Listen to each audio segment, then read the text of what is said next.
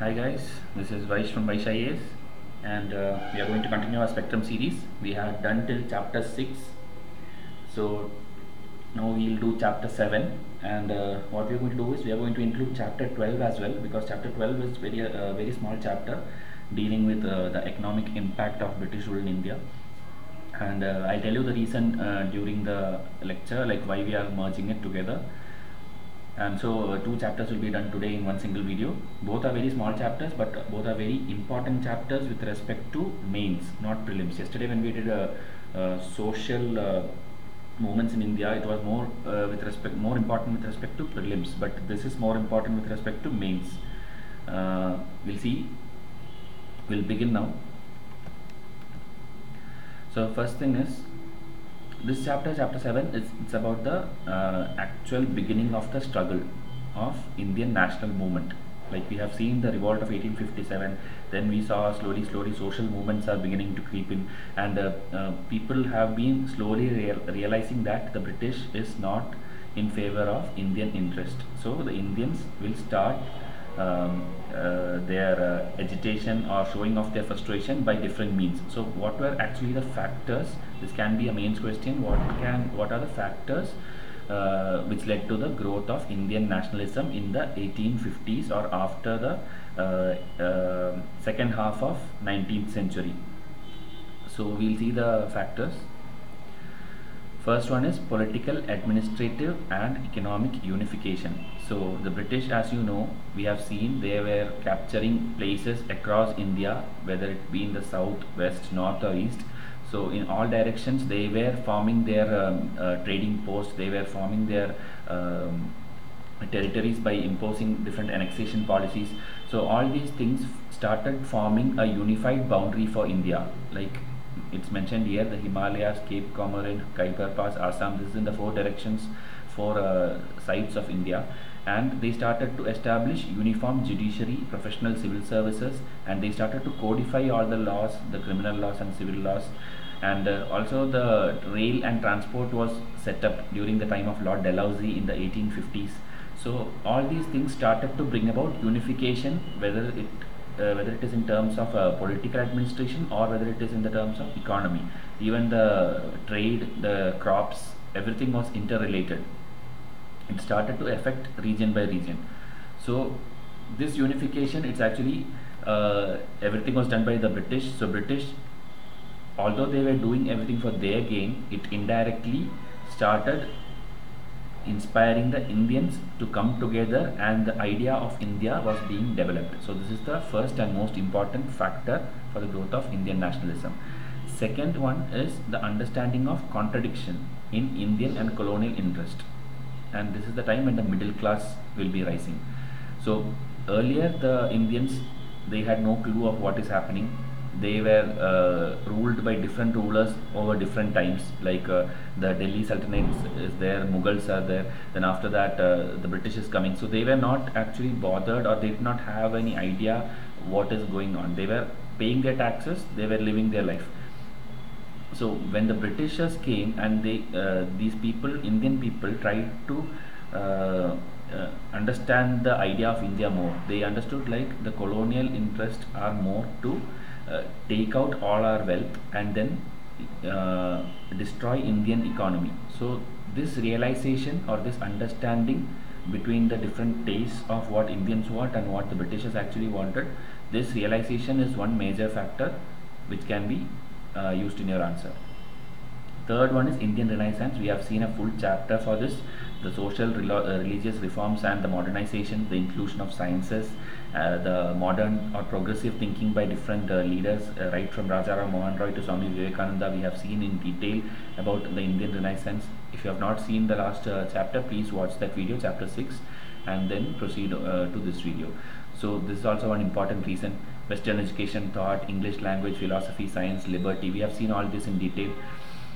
Next is the role of press and literature. Like you know, Indian press had started developing. in all the three provinces. Like Bengal, there was the Bengal Gazette newspaper. The Bombay, there was Bombay Courier, I think. Madras Courier was there. There were different papers, newspapers in both foreign languages and vernacular languages. And if you see the statistics, by 1877, about 169 vernacular newspapers, that is Indian language newspapers, were already in circulation. And so people started to not only learn the news happenings around, they also started to get educated on basic values of democracy, civil rights, freedom, self-government, industrialization. They started to learn all these things, and they started to know how other countries are doing, or how actually a democracy works. So they started coming out and questioning the British laws. Then rediscovery of India's past. Leaders, great leaders like Vivekananda, he addressed the people. He started to explain the greatness and richness of the country of India. So this kind of realization, socially and spiritually, also motivated the people to come forward. A glorious trade relations. So India used to have great trade relations with the Roman Empire and other countries during the olden era before Christ. So all these time things where people did not know about all these things. So when leaders came forward and started to tell people of how great a country India is, and how people should try to regain their self-respect, all this led to nationalist feelings among the people. World events. Obviously, when they started to gain knowledge through education and through newspapers, they came to know about what is happening in France, what is happening in USA, how they were also a colony under British, and they were coming out and liberating themselves to form a great democracy. So Indians also felt like they should also step forward and gain independence for themselves. Reactions to British policies. Like we know, Britishers had very tough or strict policies which are very harsh on to the Indians. So these are few policy names which we'll see in detail when we do different chapters. The Vernacular Press Act we have mentioned multiple times in our videos. It was an act by Lord Lytton which banned, or which imposed lot of restrictions on Indian newspapers. So there are a lot of interesting stories about it. We'll see when we do newspapers later. Also, I have mentioned about this in the first chapter 1, which was sources and approaches. So there also you can get the names of multiple newspapers and works by leaders which are important for prelims. Please watch the chapter 1. So next is age of civil services was being reduced from 21 to 19. So the Britishers were not even allowing Indians to attend civil service exams during the earlier days, and later when it was allowed also, they started to reduce the age limit. So Indians who were already late in getting primary or secondary education, they could not appear for the civil service examination, which used to happen in London at that time, not in India. It used to happen outside. So also the age limit reduction, all these things were creating anger among the Indian youth, and they started revolting. Then the Delhi Darbar, we have 2 to 3 darbars which we will learn. Maybe we'll make a table and tell you which years it happened, and which was the king or queen which visited India during the Delhi Darbars. So in 1877, a famine was happening, a very bad condition for Indian peasants and Indian villages, and that time they did a very lavish organization of Delhi Darbar. So this also created anger among the Indians. When people are dying, they are celebrating over there. Then the Ilbert Bill controversy is again related to the judiciary. Indian judges were not allowed to try any foreign people. So the Indian judiciary was undermined, and Indian judges were not given any good status compared to the foreign counterpart. So that was again a controversial bill which was in the time of Lord Ripon, and later it was repealed. So like this, the reactions to British policies also was a start of growth of Indian nationalism. So these are very important points which you have to make a note, and you can write in detail. Easily you can form a 150-word answer with these points. Now, as you all know, Indian National Congress, which is there even now, the Congress party, this was the first, it's not the first actually, but it was the most important one during the nationalist struggle, which will be forming the Constituent Assembly later and writing the constitution for India. So, but even before Indian National Congress, across the 3 provinces, Bengal, Bombay and Madras, there were multiple small associations happening by different nationalist leaders, and later each of them will combine together or come together to form the major Indian National Congress. So we'll see the names of few which can be important for prelims. So we'll see the names of a few organizations. So this is actually just telling the differentiation between how the first half of 19th century and how the second half of 19th century went. The first one was dominated by only the wealthy people, and it was small regional character, so the geographical span was less, and they used to simply write long petitions to the British, but it was of no use actually. The British never cared of what petitions are being written. The second half actually came up with the educated middle class, because by 1830s and 1850s education had started in India, and people were becoming more intellectual, and they knew about the world happenings, and they were actually going into the civil services or to the advocate. They were becoming advocates and lawyers. So people were actually intellectuals, and they knew how to demand for their needs, or the growth of Indians. They actually knew how to get their demands fulfilled. So that is the difference of timeline. Now we'll see the different associations. This is the first one. In Bengal we'll see 5 or 6. I think Bengal has the most number of associations, because the most intellectual class or leaders of that time was there in West Bengal. Bengal actually, the split of Bengal has not yet happened. So Bangabhasha Prakasika Sabha 1836. This was by associates of Raja Ramohun. It's not by Raja Ramohun, it's by the associates of Raja Ramohun. So UPSC can trick you by putting this statement like it was started by Raja Ramohun, right? So make a note of this. Next is Zamindars Association, which is also called Landholder Society. So this was actually for the grievances of landlords. The landlords had their problems, and so they formed their own society to ask certain favors to the British government. So Zamindars Association. Third is Bengal British Society, 1843. So this is, I think, in the order of timeline. So 1840, the actual conditions of the Indians. So Indian problems were raised through this society, Bengal British Society. Now 2 and 3, the Zamindars Association and the Bengal British Society, they will come together and they will form a very important body called the British Indian Association. So you see, right, British Bengal is changed to British Indian by merging with the Zamindars Association. It is in 1851, and they used to send petitions for separate legislature, reduce salary of higher officers, abolish unwanted duties, and also they had a huge influence in forming the conditions of Charter Act 1853. We will see all the Charter Acts and Council Acts later in the administrative chapter. So this is also an important body, British Indian Association. Then East India Association is very important because it was started by Dadabhai Naoroji. Dadabhai Naoroji is called the Grand Old Man of India, who was a very great economic nationalist. It was started in 1866. It was started with a few Indians in England. Indian League, it started by Sir Kumar Ghosh in 1875. So this is a definite potential question for match the following. Remember these names: Indian League by Sir Kumar Ghosh, East India Association by Dadabhai Naoroji, Indian Association of Calcutta by Surendranath Banerjee and Anand Mohan in 1876. This is the most important before the INC, before Indian National Congress. If anybody could reach a lot of people or could create some impact for the Indians, it was Indian Association of Calcutta. It was against the landlord policies, and it was more pro-poor, and it had a low fee for its membership. So they used to charge fees for their membership, all these bodies, but this had a very low fee, so it was pro-poor. So these are the important bodies in Bengal. So please try to remember at least the final 3 which we have mentioned here: East India Association by Dadabhai Naoroji, Indian League by Shishir Kumar Ghosh, and Indian Association of Calcutta by Surendranath Banerjee and Anand Mohan. This can be a question. In Bombay, 2 important bodies are there. One is Pune Sarvajanik Sabha and Bombay Presidency Association. It's very easy to remember because it's 2 place names, Pune and Bombay. And these 2, one is by M.G. Ranade. And M.G. Ranade we had seen in the last chapter also, because he did a lot of work for the upliftment of women and betterment of women. So that becomes important. Bombay Presidents Association is by 3 important leaders: Badruddin Tyabji, Firoz Shah Mehta and K.T. Telang in 1885. This was once asked in UPSC who were the leaders associated with Bombay Presidents. I think 1 or 2 years back only. It was a very recent question. So this is important. And Badruddin Tyabji is again important because he was the first Muslim to become the president of Indian National Congress. We'll see the formation of Indian National Congress after this next slide. That time we'll see the leaders also, the presidents.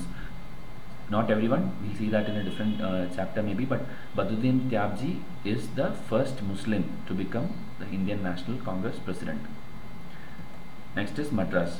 Madras, I think only one body. Madras is Madras Mahajan Sabha. So these are the names: Veera Raghavachari and Subramanya Iyer and Anandacharlu in 1884. So all these are like, the timeline is close. We know Indian National Congress formed in 1885. So these are all important contemporary bodies happening in different locations. So these are easy to remember because the name itself have the place name, Pune and Bombay, and here you have Madras Mahajan Sabha. Only the leader names you have to remember: Veera Raghavachari, Subramanya. Subramanya is again associated with the Hindu, and one more newspaper is there. If you know, you can tell it in comments. We have told it multiple times in previous videos, which were the journals of Subramanya Iyer. Okay, now we will see the actual formation of Indian National Congress in 1885. The two pictures which you see right side, they are A.O. Hume and W.C. Banerjee. A.O. Hume was a retired civil servant.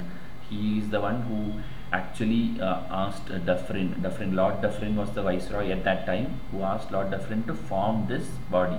And W.C. Banerjee was the first president. So the first president was an Indian, and he is W.C. Banerjee. So the prelude to that, Indian National Conference, a body was there. We saw it in the previous slide at Calcutta. So this was by Surendranath Banerjee and Anand Mohan. This was a body which was equally important at that time. So how the Indian National Congress will perform, or how it will operate?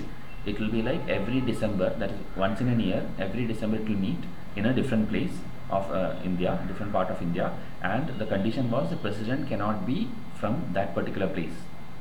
This statement is very important because this is one major reason or one major clause which will be causing the split between moderates and extremists. We'll see that in the next chapter, I think, but it is a very important point. You should remember, the president cannot be from the same place. Like if Bal Gangadhar Tilak is from Bombay Presidency, and if the INC meeting is happening over there in that December, he cannot be the president that year. He has to wait till the next year. So this was one major reason. We'll see that in detail later. It's very important, and questions have been asked multiple times based on all these things. 1890, this is for prelims. Kadambani Ganguly, she was the first woman to address INC. So this can be a question: who was the first woman to address INC? And they'll give choices like Sarojini Naidu, Annie Besant, Kadambani Ganguly. So you should know, like, she, who was a graduate from Calcutta, was the first to address INC. She was not the president, she was the one to address INC. Now the safety valve controversy, a lot of historians have been debating over this, and multiple books are written over this, multiple articles are there in the archives. So this is actually a version like A.O. Hume convinced Dufferin to form this. But why? It was actually because Indians were forming multiple bodies. We saw in the last slide, across India, pan-India movement were happening, and leaders were coming up with different bodies, and they were becoming a challenge or a threat to the British government, British India government. So what these people, the retired civil servant A.O. Hume, thought is, why don't we make a body ourselves and give some representation to few of these leaders, most important ones, we can put it in the INC, so that they also, the Britishers themselves, had a control over the Indians, and all the other bodies will automatically collapse. So that there is a controversy of whether this is true or not, but this is a version given by most historians, and it's called safety valve controversy. So see, it was like for releasing the growing discontent among the Indians. They wanted to simply appease few of the Indians and make Indians work according to them. That is why INC was formed. This is a story of safety valve controversy. But Bipin Chandra, he has his own view, and he is telling like the early congressmen used Hume as a lightning conductor, that is as a catalyst to bring together the nationalist forces even in the guise of a safety valve. So Bipin Chandra is saying that the Indian National Congress leaders of that time, they knew like what the English or British are trying to do. They are trying to make a body of their own. But even after knowing that, the Congress leaders wanted to use this opportunity and used this activity of Hume as a catalyst to bring together all the nationalist forces from across India. So Both versions are there. We don't know which is correct, but this is a debate which is going on. So you should know this particular story. So moderate. Now we don't have a concept of extremists. That will come later. Moderates are the leaders who were the initial Congress leaders: Dadabhai Naoroji, S.N. Banerjee, W.C. Banerjee, Firoz Shah Mehta. We have seen these names in the previous slides also. They believed in moderate and liberal politics. That is, they were very slow, but they did it in a very orderly, organized way. They used to do lot of meetings. They used to write long petitions, but they did it everything in a very organized way. They did not demand with a very harsh tone, or they did not walk out of the Congress, or they did not do anything harsh. They always did it in a very organized way. Petitions, meeting, prayers. And they thought like the Britishers were unaware of the real situation. That is what they initially thought. Like Britishers did not know like poor are being discriminated, or there is racial overtone, or they did not know. So if we let them know what is happening, the real picture of India, maybe they will help. This was the initial mindset of the moderates. So the INC sessions, which I told will be happening in different parts of India, was once actually planned to happen in London as well in 1892. But due to some reason, it was postponed and never revived later. So you should know this, like the Indian National Congress meetings never happened outside India. This is one important point. British Committee of INC was formed in London in 1819. This is a body formed, it's just a version of INC which was formed in London. They thought time is not right for direct action, so educate the masses and involve INC. So they thought like the time is not right for direct action or doing any harsh, taking any harsh steps. So they were just busy with educating the people and trying to involve the educated people in the Indian National Congress meetings. So evaluation of early nationalists. So this is again how they were, the nature of them. Spectrum has a detailed analysis of it. So we'll see. They represented the most progressive forces of that time. So that time everyone were like in chaos, or they were in pockets of geographical areas. So Indian National Congress leaders were the most progressive ones among all of them. They were able to create wild national awakening of Indians having common interest. So this is again, they did not reach the masses actually, but they could connect with the high level intellectuals who had common interest from different parts. So they brought together these leaders. They trained people on political work and popularized modern ideas. So they were, like we saw in the previous slide, they were not ready for direct action, so they were trying to improve politically and educationally. They were trying to improve themselves. They exposed exploitative character of the British, that we'll see in the next slide when we see about the economic drain theory. They made people realize like the British is actually looting the entire wealth of India and taking it outside India. They were not communal at all, like they did not represent a particular religion. They were only working for the actual problems in India. So they were not communal. Why did it initially fail to create a great impact? Was they could not widen their democratic base or reach to the minority. That is, they did not reach till the last man in India. They did not reach the poor or the peasants. They were doing lot of, they were pulling out leaders who were representing them, but they could not actually connect to the actual masses.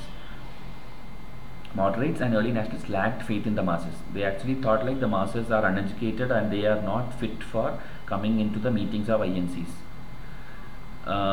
Felt they were ignorant and had to be first welded into a nation before their entry into political sphere. So they thought they should be first educated and given information about how a polity works, how a government works, and only then they can be involved in the meetings. They failed to realize that only by political participation and national struggle movement they can come together. So again the same thing, they wanted to bring together people by a national struggle, but they failed to do it because they did not allow everyone to participate. Now these are 2-3 important statements in Spectrum. The British government called the INC nationalists as seditious Brahmins or disloyal Babus, because earlier Indians were working under the British, and now when they were raising their voice, the British government started to call them by these kind of names. Slowly you will see the divide and rule policy also will come. So they started to picture INC as a Hindu body also. Everything was actually done by British.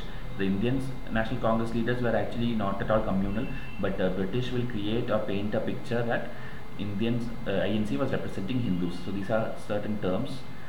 Dufferin, the viceroy, called the INC as a factory of sedition. So sedition, you know, like going against the government, that is sedition. So Dufferin called INC as a factory of sedition. Government tried the policy of divide and rule, which I was speaking earlier, and carrot and stick policy. Carrot and stick policy, again, they will show some small benefit or some small thing to appease them and tell like, see, we have done something for you. So that is all the carrot policy. They will show something and attract the Indians, and if they were not listening to or not obeying what the British wanted to impose on them, then they will use the stick policy, and they will put punitive charges, or they will do something to suppress them. So that is the carrot and stick policy. We'll see then in future chapters. Encourage reactionary elements like Sir Syed Ahmad. If you remember in the last chapter, I have already told you this point. Sir Syed Ahmad, who started the Aligarh movement, he was actually promoting Western sciences and education among the Muslims, and he was actually a reformist. And the British actually took advantage of this. He started to give a fund and all those things to these leaders, Muslim leaders, and made them competitor to the INC. Even though every nationalist leader was coming together in INC without any communal feelings, British imposed this communal hatred and started to form other bodies through the Muslim leaders. So one body is UPA, which is not the present one, not the UPA which we see in news today. UPA was I think Unified Indian Patriots Association or something. So that body was formed by Sir Syed Ahmad, which was a body which will be like a rival body to INC. Now we'll see certain contributions of moderates. We have also seen in the last slide, like when we evaluated the nationalists. So these are again points, important points which can be a mains question. So please make a note of it. Constitutional reforms and propaganda in legislature. So they had started raising their voice in the legislature, in the INC meetings, and so they started influencing the reforms, what is happening in the British India government. And Indians' participation had also increased. Indian Council Act 1892, like I said, we'll discuss all the acts later, but because the timeline is around 1890s now, we'll see a few points. More members were allowed in the Imperial Legislative Council and Provincial Legislative Council. So Indians' participation were increasing by this act. All this was happening because of the voice raised by moderates. Some additional non-official members in Governors' Council. Even in the Governors' Council, Indians were getting admission. And a slight type of election had already started. Indirect election, not the direct ones, but indirect election had slowly started by this Council Act 1892. They had also been allowed to discuss the budget, but they were not allowed to vote. These are all terms under this particular act, okay, Indian Council Act 1892. After this, we'll have the Indian Council Act 1909, which is the Morley Minto reforms, where a lot of gain is happening for India. There again the voting will be allowed, like that many things will come, but these are only for 1892 Act. Budget could be discussed but not voted. Questions could be asked but no supplementary questions. So they were getting small permissions for small things, but with certain restrictions. So by each act, because of the efforts of moderates and Indians, things started getting good for India. So that is what is the first point: constitutional reforms and propaganda in legislature. Demand for self-government. Dadabhai, Gokhale, Bal Gangadhar Tilak, these were important leaders of that time, 1890s, who started demanding for self-government. And they gave the slogan, no taxation without representation, need majority of Indians in higher positions. So they told, you can tax us, but only when you give equal representation in the British government.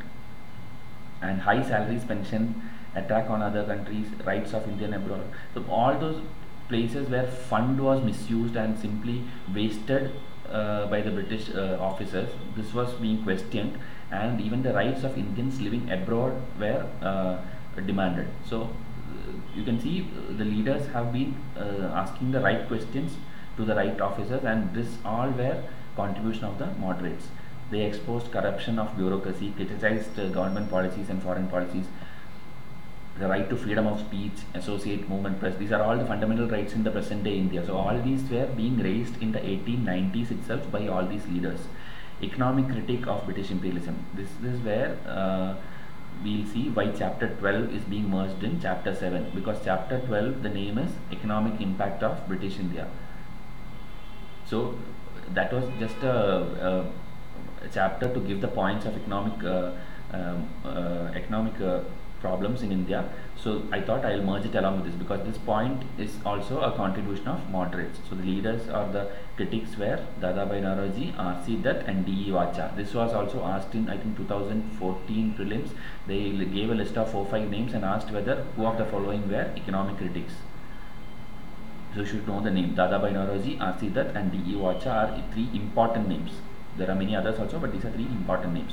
Drain of wealth theory.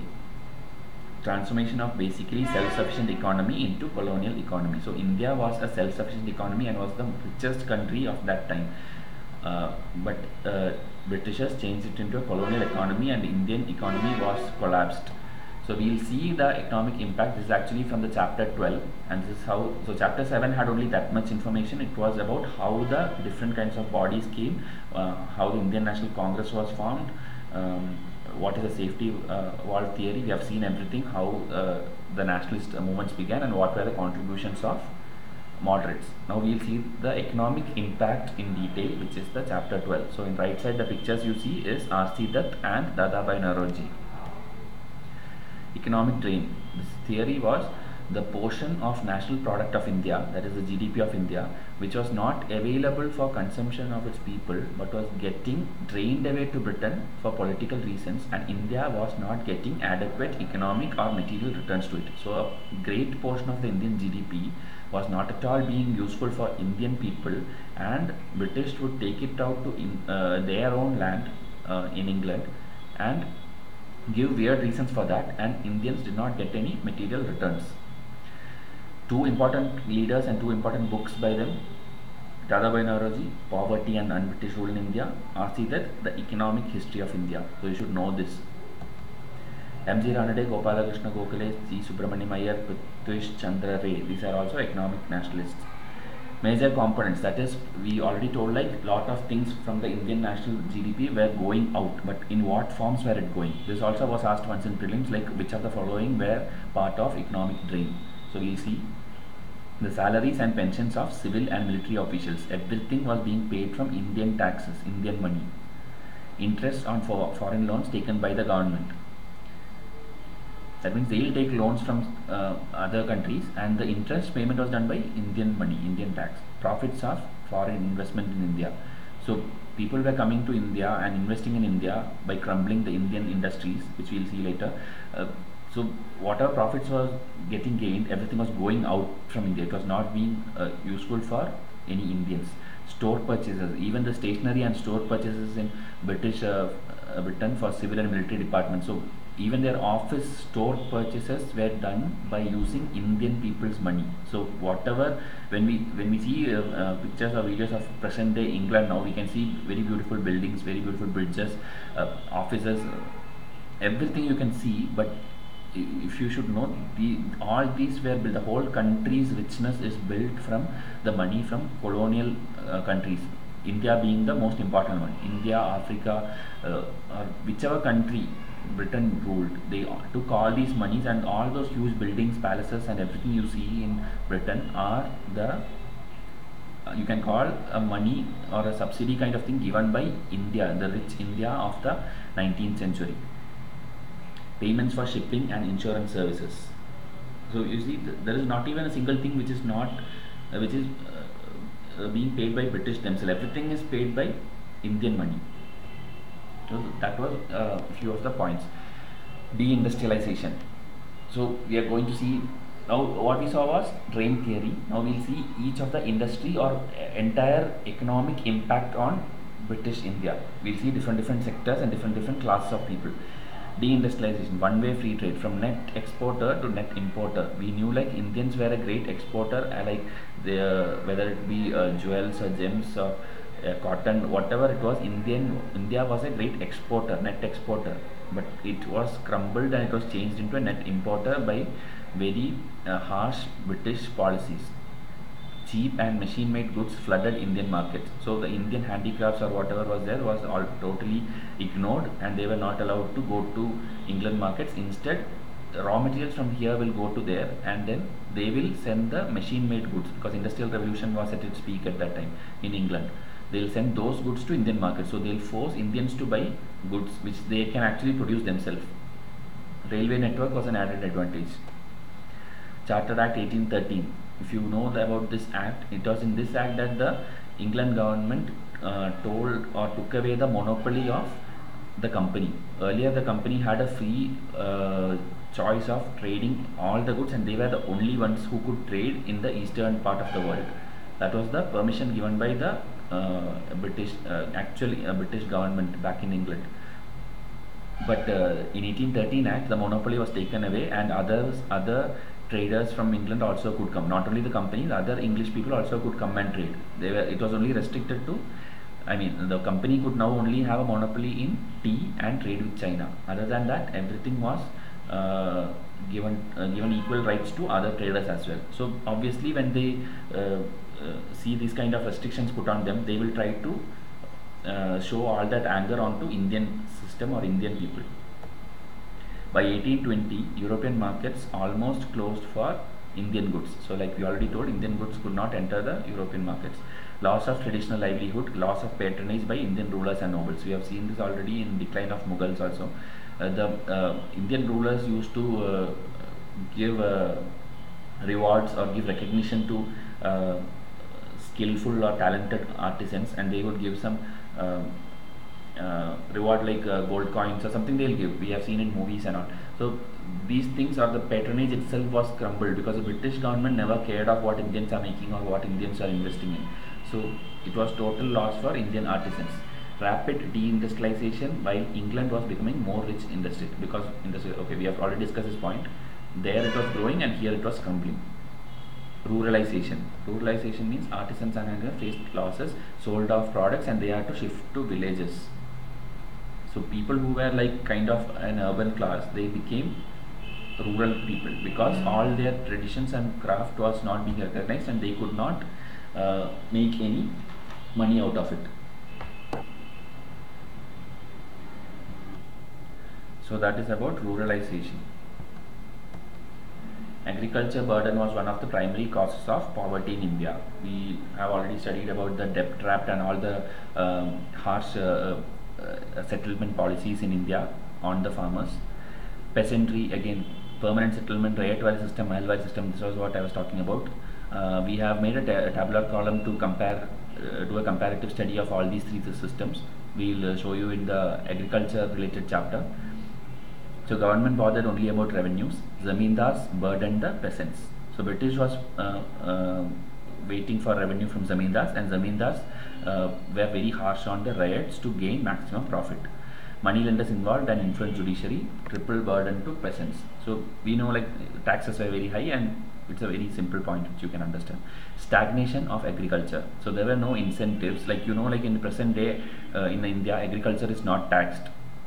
And also they are given subsidies, and they are given a lot of incentives, like or they are given a lot of advanced seeds or advanced technology, irrigation systems. A lot of things are provided by the government itself for the revival of agriculture. But British government in turn, they did not provide anything, and even when during the time of famines or during the time of drought, they even expected high taxes.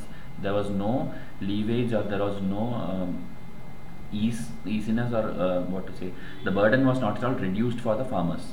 And fragmentation of land, like Indian farmers, what they do is when a peasant dies, his land will be distributed among his son. So if there are 4 sons, the land will be distributed into 4 portions. So when generation after generation it will go, the land size will also become less and less. So when the land size becomes less, obviously the productivity also will become less, and out of that small land they have to still pay the high taxes which British government is demanding. Famine and poverty. It was actually a forced famine. Now usually famine happens when there is no rainfall, or there is continuous drought situation or something like that, and the food grains would be less. But in the time of British India, it was actually a forced famine by colonial rule. About 2.8 crore people died in the 1850s, that is during that time up to 1900s. So why is it a forced famine? The Britishers used to get all these food grains in taxes and store in their storage for their personal use. Even when Indian people are dying, they did not care and they did not think of redistributing it to the people who are dying. So the famine was actually forced one by storing the excess production. Commercialization of Indian agriculture. The way of life was transformed to business enterprise. So like agriculture was actually a way of life for the Indians. Right from the age of Harappan civilization or the prehistoric times, Indians were doing agriculture not as a business. They were doing it for their own survival, and the rest they may sell it or do it exchange with the other farmers or other artisans. But Britishers changed into a completely business model kind of thing, and they forced cash crops and plantations. So instead of growing rice and wheat, they were forcing the Indians to grow cotton, indigo, rubber, jute, all these things which can be a big trade product. They never cared of whether people had enough to eat or not. They only thought about making these kind of profit from cash crops. Obviously the price will shoot up, and all these price shooting up will not gain anything to the poor farmers. They will buy at cheap rates or as taxes from these poor farmers, and then the middlemen will distribute to the higher rich classes or the Britishers and others who came to trade in India. So peasants obviously resisted, and there were a lot of peasant movements. There is a chapter 17, which deals about all the peasant movements in India. There we'll see one important name I wanted to mention is Deccan riots in 1875, where large-scale riots happened.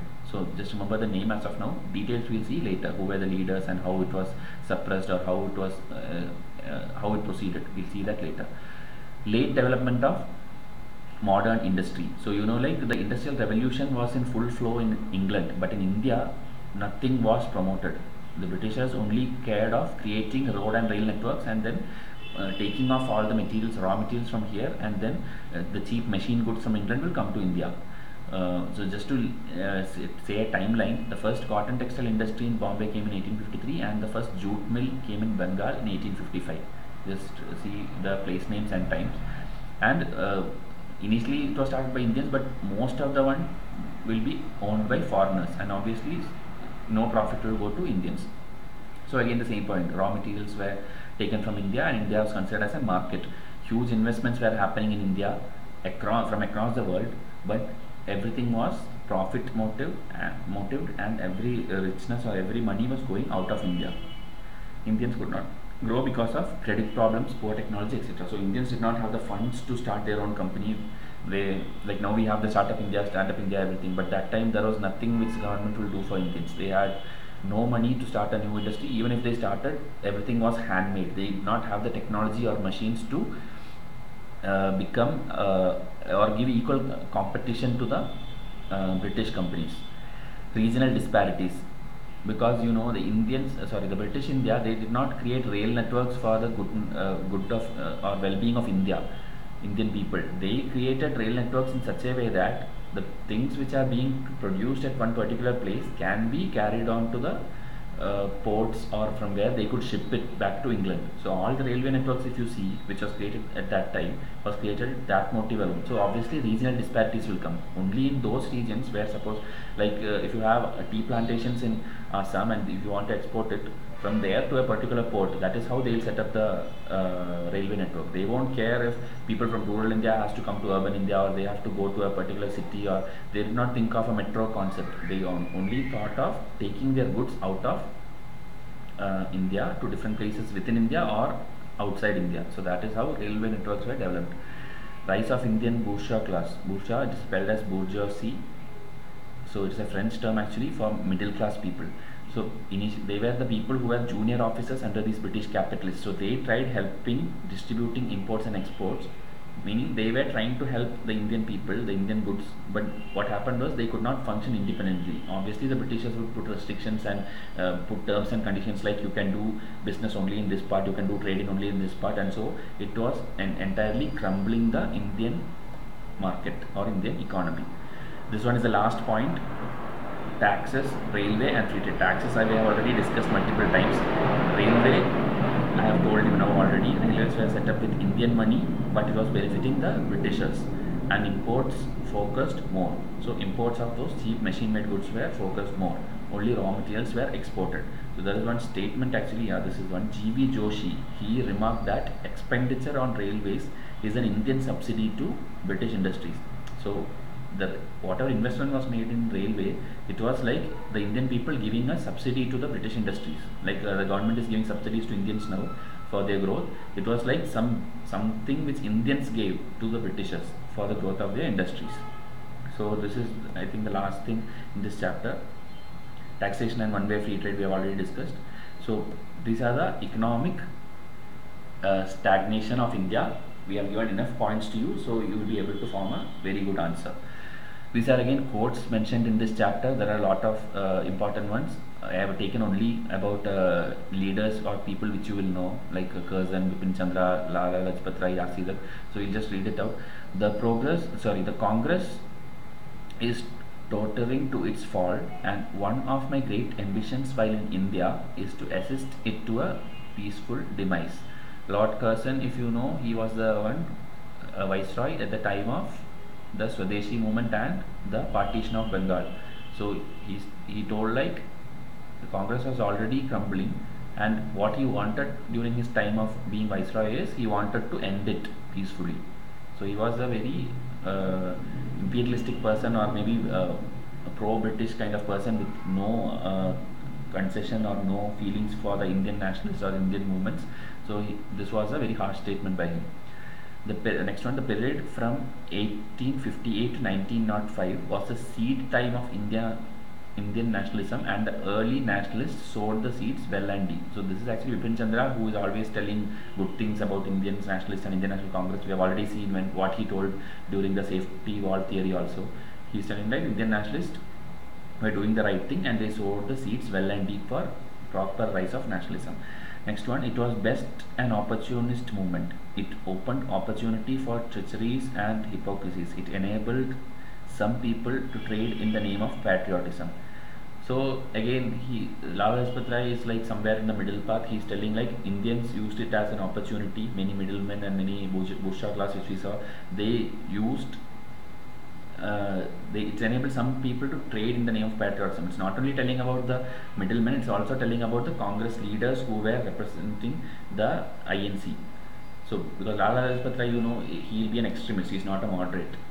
He felt like the people who were getting representation, the early nationalists, they were getting appeased by the representation they got. They are representing India, they are in the parliament, or they are in the INC meetings. So in the name of patriotism, they are doing things for their own self-gain. That is what Lala Lajpat Rai had to tell about the moderates. Next is, taxation raised by the king is like the moisture sucked by the sun, to be returned to the earth as fertilizing rain. But the moisture raised from Indian soil now descends as fertilizing rain largely on other land and not on India. So Asi Dutt, we showed you the picture also, he is an economic critic and he is telling exactly the right thing. Usually when king will tax, like Akbar and all used to tax the Indians, they'll tax it, and whatever is taxed will come and return to Indian people as in some form, some gain, some benefits will be there. But when the Britishers came, whatever was being taxed was coming back as rainfall, coming back as good benefits, not to Indian land but to other land meaning England. So this was a very powerful statement by R.C. Dutt, which gives you the total idea of what was his mindset. Now we'll see prelims questions and then end this chapter. Who among the following became the president of Indian National Congress more than once? So I have not taken the lecture for Indian National Congress. I'll tell you one thing, just put in Google like Indian National Congress President's Wikipedia page. They have given in detail year by year in picture, with the picture and with the year, and it's very easy to understand the total way. You will see like when did Mahatma Gandhi become the national president, when did Sarojini Naidu become the national president. Up till the present date, all Indian national leaders are mentioned there. So there are a lot of questions which can be found out of it, like who was the first Indian, who was the first Muslim, who was the first woman, whether any foreigners have become the president of president of Indian National Congress, I mean. So these things are mentioned there. Also this question you can answer from there, whether these people have become the president more than once. Okay. You have to tell me whom in the following you have to see in Wikipedia and answer this question. Of course, we will be taking a lecture later, but only if you do it yourself, you will have a sense or what to say, a feeling to go and explore things. So please answer this question by looking into Wikipedia page. Next question: which of the following were published by Dadabhai Naoroji? Again, you have to tell the works by him. I have not mentioned these names in this chapter, but I think in the first or second chapter we have mentioned this, so try answering this. Out of these 4 books, which are written by Dadabhai Naoroji? Voice of India, Sudarak, Bombay Herald and Poverty India. Or if everything is not written by him, you have to tell me which one is written by whom, which is not written by Dadabhai Naoroji and who actually wrote it. So try exploring and please try to answer, because time is running out and we have to start practicing questions or it will cost you prelims 2018 very badly. So please try answering the questions. And if you want to purchase the entire PDF, which has over 320 questions of modern Indian history based on Spectrum and the NCERTs, please contact our Facebook page, Vysh IAS. This is the link. We'll come up with the chapter 8 soon. Till then, enjoy learning. Thank you. Have a nice day.